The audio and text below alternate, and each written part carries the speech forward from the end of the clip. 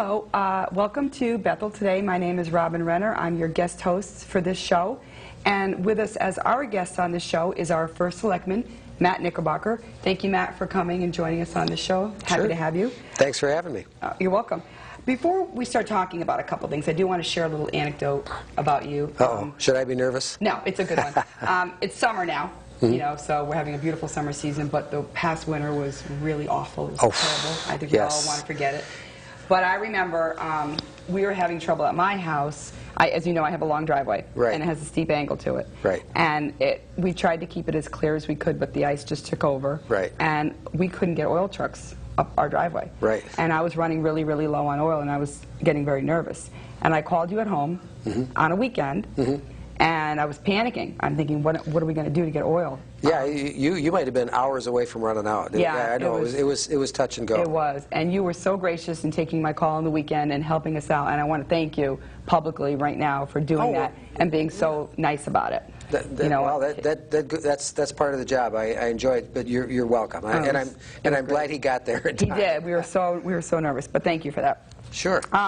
Since it is summer, it is an election season coming up, and in summer we make announcements, and so you and Rich Straighten just had a big announcement a couple days ago. Can you talk to us about that? Sure. As we tape tonight, tonight is Thursday, the 14th. Rich and I just 2 days ago made our official announcement that we are seeking re-election. We would both like a second term. We both love our jobs. We enjoy working for the people of Bethel. We enjoy working with the people of Bethel. I think we have a lot of good programs that we've started that really affect our town, quality of life, and we really want to see it through, and we would very much be honored if the voters would give us another 2-year term. Great. Now, there was a story in the Patch, and I'm going to quote something from the Bethel Patch that Richie said, and which also involves you, and he said, and I quote, that he was looking forward to building a better Bethel along with you. And so can you elaborate on that a little bit for us, about what you'd like to do to help build a better Bethel? Well, you know, that encompasses so many different things, but let me start with some of the bigger things that we talked about 2 years ago when we first ran and part of our first campaign. And in a way, unfortunately, we're still talking about some of the same issues, and the biggest one is still the roads. And I know that some people are thinking, oh gosh, they're still talking about the roads. That's a 2-year-old story now, but the fact is it's not done. Our viewers will probably remember that in the last 2 years we proposed a comprehensive 4-year plan. We proposed an $8.5 million bond issue that would not raise taxes. No, that's bond is us borrowing money. That's us selling a bond. A bond is borrowed money. It's an infrastructure bond, and the reason that we would use this bond to repave these roads that are in really, really bad shape, and I want to circle back to why they're in such bad shape too in a minute. But the reason it makes sense is that Bethel's debt load is falling off. So we can afford to add a little bit back in and still have the debt load on the schools and everything is Yes, the middle school bond was retired. There are at any one time there are several bonds and several what they call bond anticipation notes, which is not unusual. Bethel's debt load is very, very low. It's below 10% of its budget, which the investor services consider excellent. So we proposed this plan to fix 31 miles of roads that had really deteriorated badly, especially in recent years, both downtown and in Stony Hill. Stony Hill, I think, took the worst hit because of the sewer project. So roads that were already due to be repaved then got torn up for the sewers, and then nothing ever was done to fix them. So we were not able to get the Board of Finance to agree to, really all we wanted the Board of Finance to do was let the voters choose. They would not do that, but they did, with some reluctance, agree to let a $2 million 1-year plan go through, and the voters approved it overwhelmingly. It wasn't even a close vote. And that's what we've been using now. That's what we're right. That is correct. That's what we're using now. So people who live up in Stony Hill this spring and early summer have seen Far Horizons, Green Pastures, Quaker Ridge. Quaker Ridge, get done, and they're completely done now, except for the yellow stripes that are going to go down. You did a great job. Yes. Yeah. Oh, yeah. They're so much nicer. Yeah. Next up is Weed Road and Walnut Hill. Then we go downtown to Reservoir Street. Then out to Aunt Patty's Lane. Now, some people have asked about Aunt Patty's Lane. Why? That's a cul-de-sac. Why would you do that before you do some of the thoroughfares? Right. Well, it is a cul-de-sac, but it hasn't been paved since 1978. Oh, wow. And there's a part of it that goes over a stream that's literally collapsing. So it's we either tell people to take their rubber dinghies across, or right. we'll have to get it done. But so we're going to do about 6.5 miles of roadway this summer. But the next project is we really have to come back and say, all right, we've done part of this. Now we need 3 more years worth of funding for it to complete it, because they didn't get better, especially this past winter. Exactly. And you did Old Hollyville, too? Yeah, area, right. By up to Route 6? Yes. Yes. Okay. Now, that was actually a federal era grant. Okay. That was federal highway funds, that otherwise known as Obama bucks, or whatever acronym you want to call it. Okay. It actually was American Recovery and Reinvestment Act funds. Okay. That is nearly complete. Mm-hmm. And I'm glad you brought that up, because it is an election season. Mm-hmm. There's some misinformation being spewed around. There's one section about 100 feet long that's still narrow. Right. And so that's being used as a criticism to say, see, they didn't get that done. Well, we're waiting. We have to wait for AT&T to move the telephone poles. And you want to widen yes, it. Yes, that's being widened. Right. The new telephone poles have been installed, and AT&T has to come and move the wires from the old ones to the new ones. Then we'll finish it. But that who knows? That's on their schedule, but we can't complete it. Until that's done. It's nothing that the town is doing wrong. Nothing that our highway crew is doing wrong. It'll be done when that's ready. Okay, so right now we have about 25% done, right? Well, at the end of this summer, yeah, we'll have about 25% done. All right, great. So then we have the rest to complete. Okay. Yep. There's a committee that has a new committee that's been formed, the Economic Outreach Committee, that you created. Yep, that's correct. And can you talk about how that was created and why? Sure. And who is on that committee? Oh, now you're going to ask me to remember names. Not names, but like how many people? I think there's 7 people on that committee. Let me reel back a little bit and talk about the Economic Development Commission, which has existed for many years and is part of the town charter. The town has had a EDC, as it's called. Now, the Economic Development Commission, for many years, concerned itself primarily with selling the property that is at Francis J. Clark Industrial Park. Now, a lot of people don't know that that's actually a town development. Right. And it was created with a grant from the state, from the Office of Economic Development out of Hartford. So unlike Berkshire Corporate Park, which is privately owned and operated, Francis J. Clark Park is a town project, and the town has been selling those lots in there for many years. So the EDC kind of gravitated to being the primary developer of the industrial park. Okay. Now, when I was first elected, I saw a great need to expand economic opportunities throughout the town, but they're very tied up with the park. The EDC is, so I created this thing called the Economic Outreach Committee. Okay. It's an ad hoc committee. It's not designed by charter, so I gave it a 2-year lifespan, and then we'll see if it's working and see if we want to keep it. Okay. But it's interesting. The way this has gravitated is the Economic Outreach Commission is now in charge of marketing the town to the people in our area. In other words, their job is to bring people to Bethel to shop, to visit Bethel. You can almost look at them as sort of like a tourism board in a way. And they work closely with the Chamber of Commerce to make that happen. Now, the Economic Development Commission had the opportunity to appoint some new people on that just within the last 6 months. So that has been retasked in a way, and I've given it the mission that it had originally more than 20 years ago, which is to mind the economic health of the entire town, not just the industrial park. Okay. So their job now is to analyze the types of business that would be best in a community like ours. Our community, or? So their job is to bring in the businesses, bring in jobs, bring in new companies, and then EOC, the economic outreach, is to bring the shoppers in. Keep people here. That's right. Okay, so the two can like meld together. That's exactly right. They've both been, there's a lot of work to do. The EOC and the EDC have cooperated on a survey of our businesses, and what we're doing is taking an inventory of the types of businesses that are here and then talking to those business owners and saying, what do you like about doing business in Bethel and what don't you like, and how can your town help you market your services better? Okay. And that's part of our strategy. That's great. Okay. So as we sit here tonight, we're in the new fiscal year.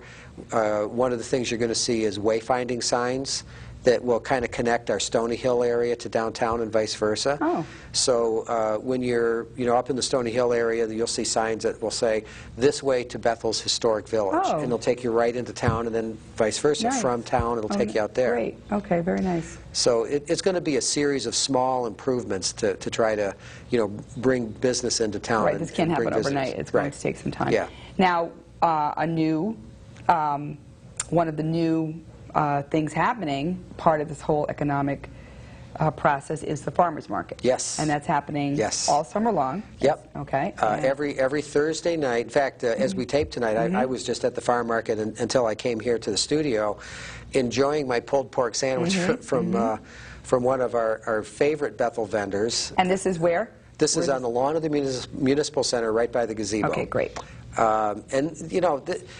This is just one small piece, but it's a big one. It's an important one because it's a quality of life improvement.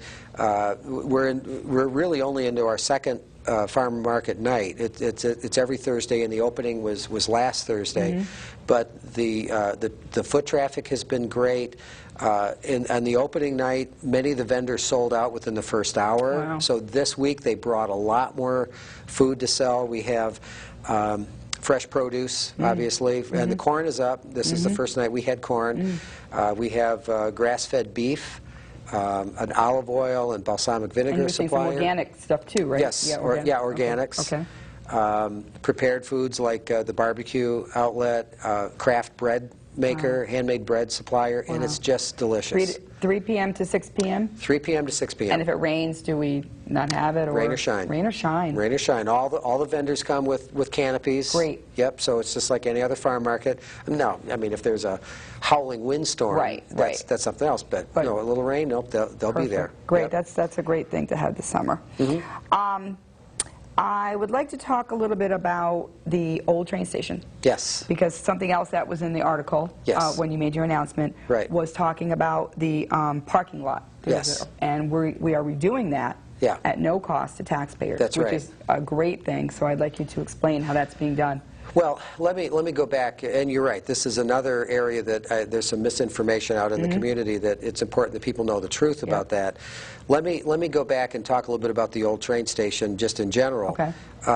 That was built in 1910, and I think about 12 or 15 years ago, the state of Connecticut built a new station farther up on up Library Place. Right. So then the old train station, actually, I wasn't aware of this till recently, but the state of Connecticut was going to sell it to a private developer. Oh. And the town of Bethel said, whoa, wait a minute. I mean, this is really our only municipal parking. We want that. Right. So Bethel negotiated to purchase this or to assume control of it. And State Department of Transportation did that, but with a caveat, and it's in the deed, and that is that the town can use the old train station for whatever it wants to, including leasing it to private enterprise if it wants to. A museum or something? What was it? Was an art gallery.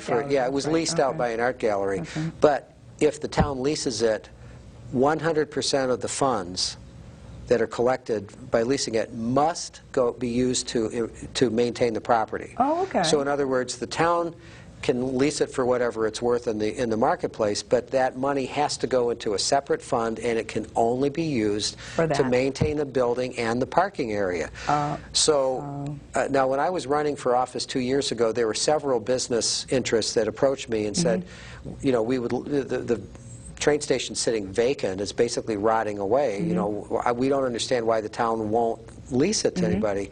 So shortly after being elected, I had the Department of Public Works put out an RFP, a request for proposals. There were 4 or 5 business interests that came through and toured the place. And one of the stipulations was you assume this building as is. You know, you can lease it. You tell us what you think it's worth to pay for it. You're responsible for the upkeep. You're responsible for the renovations and so on. Okay. So I established a committee of people that I completely recused myself from. I did not participate in the selection process at all. And the winning bid came from Bethel Cycle. Right. They're there now, yeah. So to make a long story short, they have put close to $200,000 worth of renovation into that building. Wow. They've completely rebuilt the bottom floor, which had rotted away, like the floorboards were actually collapsing. Repainted it, you know, put in a new heating system, put in new plumbing, and there was about $39,000 left in the train station account from the previous tenant.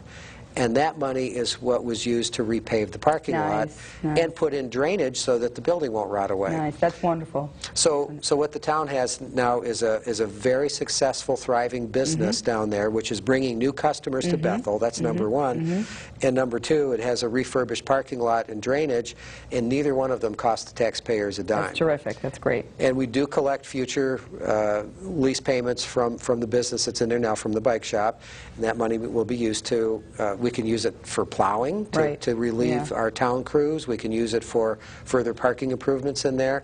So it's a win-win. I call it a public-private partnership. Situation. Yeah, that's a great situation. Another building in our town that I'd like to talk about is our library. And I was just in there a couple days ago. I went to check out a book, and I went in, and there's tons of kids. They were doing all kinds of projects in there. They had something going on. I'm not sure what. Right. But I could see that it was really, really very well used. And, you know, you hear about, well, the internet and blah, blah, blah, and people don't use the library, and that is not true. Because I was in there myself checking out a book that I need to read for school. So I'd like to talk about that building a little bit and how much use it really does get and how important it is for our town that we have that library. Well, yeah, actually, I just read an article in the New York Times that nationally library usage is way, way up. And that's not unusual because in times of economic distress, people turn to libraries. You know, they cancel their expensive cable services. They don't rent movies. They use the library. And one of the most important things is that, and many people who may not have applied for a job don't know this yet today, but in today's market, if you can't apply for a job online, you can't apply. That's true. I actually don't know of any companies that will accept a paper resume. It's all online. That is so true. I'm a teacher, and all teacher jobs are done online now. Well, and even like Kohl's. I was thinking of a part-time job this summer at Kohl's, and it's online. Yes. It's all online. Well, the year that I ran for election 2 years ago, I was also working as a career counselor. So I know that these things are done online. You must be proficient with Word. You must be proficient with the internet and the computer. And if people are suffering economically and they cannot afford to have internet services at home, they go to the library. So libraries have become even more important in this day and age. Now, our library has, just like the national trend, has seen much increased utilization, a lot more people there. They do great kids programs. The parents love it. And we are in a position where this is going to be one of my top priorities in the next term, is that the time has come that we must finish that upper floor. Yes, definitely. There are a variety of grants and private donations that will begin expiring within the next year if it's not done. So we really, this is going to be a priority. We've selected an architect, and we just need to put the final pieces in place, but it's got to happen soon. Great. It's a wonderful building, and you know it does provide so many services. And you even touched on, you can rent movies and videos. It's not just books. You know, you do so much there, and the computers and everything. Another great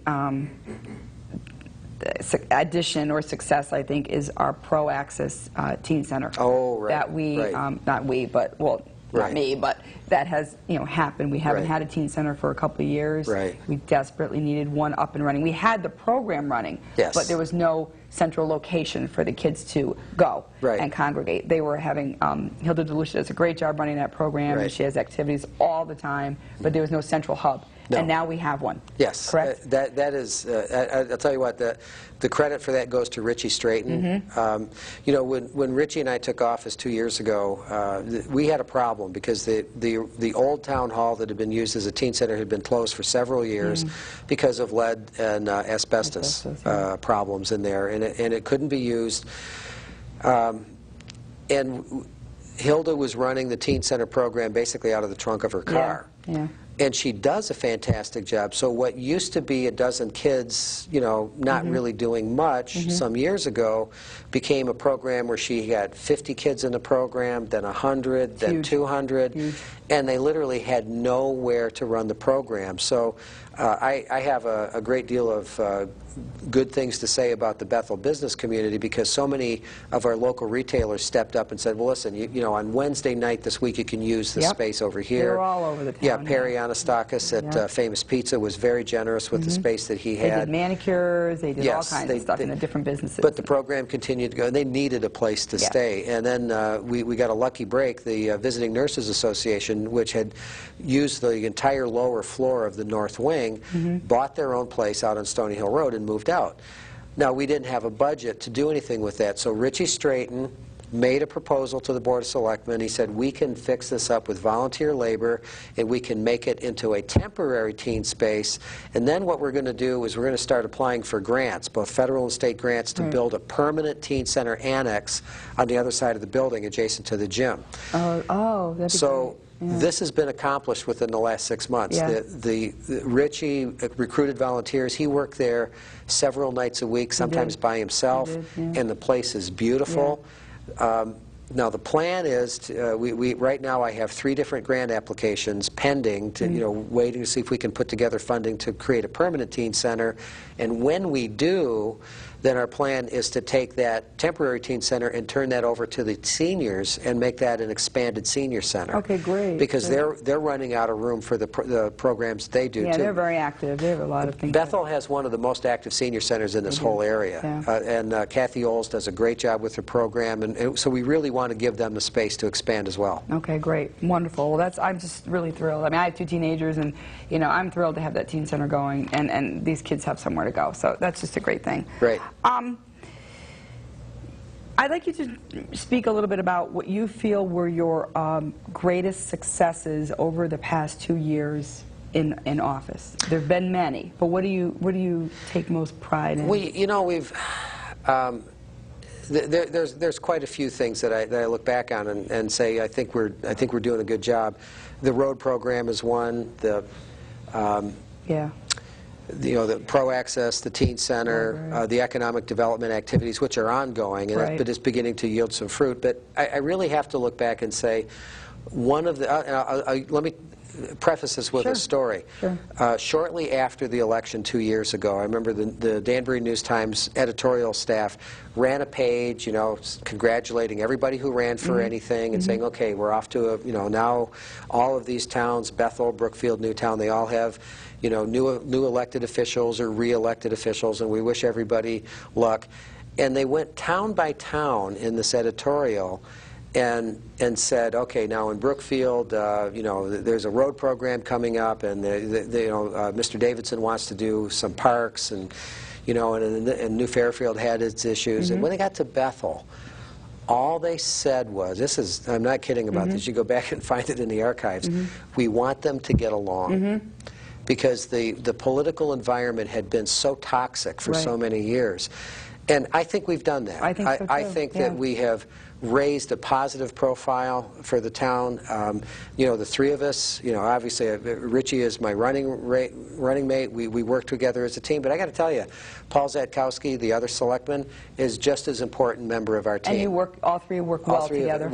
Yes. And prior to your administration, that wasn't happening. No, that was not happening. It was a real issue. In fact, one of the first commissions I created, in fact, we didn't even talk about this because I almost forgot about it. But remember the transfer station issue? That's right. It was losing $50,000, $60,000, $70,000 a year, and we created a committee of experts to look at that, including, you know, former Board of Finance members, former First Selectmen, business executives, and you know, I asked Paul to be the ad hoc representative to the Board of Selectmen and participate that, and he has been an important team member. And so I think the bipartisan cooperation is something that Bethel desperately needed, and I think that that's one of the hallmarks. I do too. I think it's great that, you know, that's happening because it's such a small town, you know, and everybody knows everybody. You don't want to have that animosity going on and all that aggravation going. It's not necessary. Well, look how much you've done without that happening. Well, if you ask anybody on the street, anybody, what they'll say is, okay, when the campaigning is over, we just want everybody to work for the voters, for the town, for the community. For the whole town, and that's something that we have tried to live every single day on the job. Great, good for you. I think it does show. I mean, you don't hear people talking about people not getting along anymore. We're talking about what is getting done or what needs to get done, and that's really what we should be talking about, not who's arguing with who. We don't want to talk about that. That's true. I know why I love my job. I get up every day and I'm happy to go to my job. Tell me what you love about your job. We only have a couple of minutes, but I want to touch on that because it's very clear that you do love it, and you say that. Why do you love working as First Selectman? I love the contact with the people of Bethel. Every day can be different. Every day is a challenge. Doing things like in the legislative process, working out the details of the road plan, communicating it to people. These are long-term things that I have to focus on every day. I have to devote a piece of my day to some of these longer-term things. But in between that, the phone rings every day. Yeah. People won't come in every day. And I'm going to stop you there because I called you and you picked up your own phone. And I was very impressed with that you actually answered your own phone. So I'd like to say that. On camera, I was really impressed that you did that. I can't always, but I try to. That was great. But I try to. But, it gives me a lot of satisfaction when people call up and they say, you know what, I've got a problem, I don't know who else to turn to. Yeah. Sometimes I can't help them, but I can get them connected with people who can. Good. Sometimes they just need to know which way to turn, and sometimes I can actually step in and help them. And there's just like you helped me, with my problem. Yeah. So that was great. I like the creative problem-solving process, and it gives me a lot of satisfaction to do that. Great. I have a question, a comment too about our budgets. We only have 30 seconds, but our last two budgets have passed on the last 2 years on the first vote, which I think is a great testament to you and to Dr. Chesley for the Board of Ed budget. Right. That was a great thing for our town. We didn't have to go through multiple referendums, and I just want to congratulate you on that because that's been great. And we only have about 15 seconds left, so I'd like to say thank you for being our guest tonight. You're doing a great job. Very happy to sit here and talk with you tonight about all the wonderful things that are happening. It's great. Bethel is just like such a great place right now to just go around, to live and do all the things we have, for the kids and for the adults and all the things we have. And I have to say goodbye.